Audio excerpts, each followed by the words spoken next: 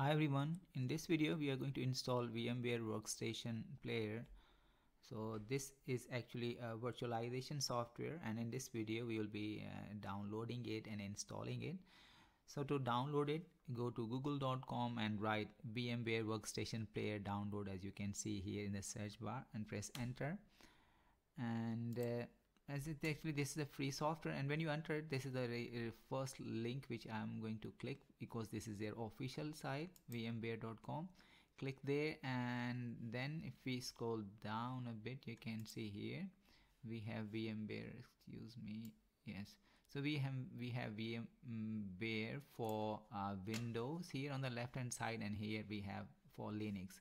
Try Workstation 17 player for Windows, and here you have download now tab. Click there, and then now you can see it has started downloading this VMware player for us, which will enable us to create multiple virtual machines. So VMware player will help us to create multiple virtual machines on our computer, and then on our computer when we will have these virtual machines, we can practice some of the activities which will be useful for maybe learning ethical hacking or pen testing. So once this software has been downloaded, I will be back and I'll show you the next steps. Okay, so now Workstation 17 player for Windows machine has been downloaded, and if we just go to our downloads folder, you can see this is VMware player full, and this is the exe file. And to install it, just we need to double click it, and depending on the speed of our laptop or the computer, it will start installing it. And for me, you can see it's showing that it's preparing for installation. And meanwhile, I want to emphasize that this virtualization software is for free, and we can use it to create multiple virtual machines on our computer.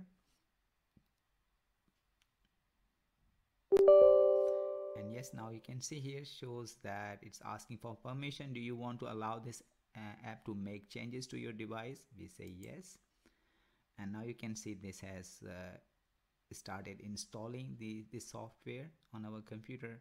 It will show it automatically preparing to install here, and then we click next, and then we have to accept the terms in the license agreement. We click next, and here it says that do you want to install it on C drive. So maybe in my case I would like to change this, so maybe I'll just install it on my D drive, and then I click OK, and then we click next,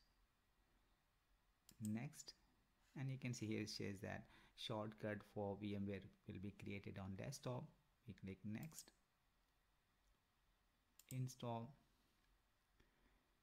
and now this is installing this VMware Workstation player on our computer.